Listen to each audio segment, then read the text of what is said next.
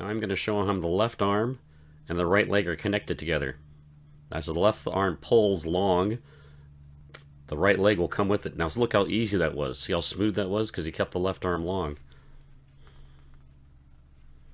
He's going to land in the, he lands in the center lunge position with his right foot right in the center when he feels that connection.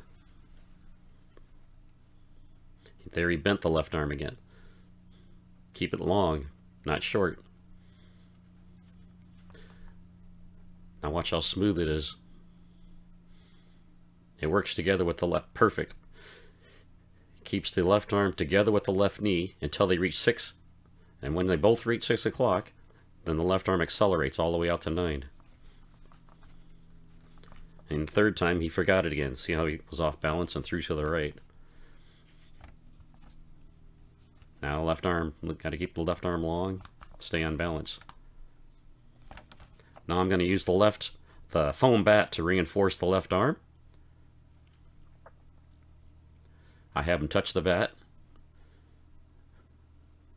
When he turns away, I'm going to step back and move the bat further.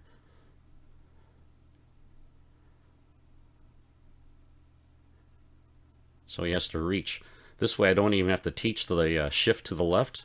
Just by moving the bat further away, he did it automatically.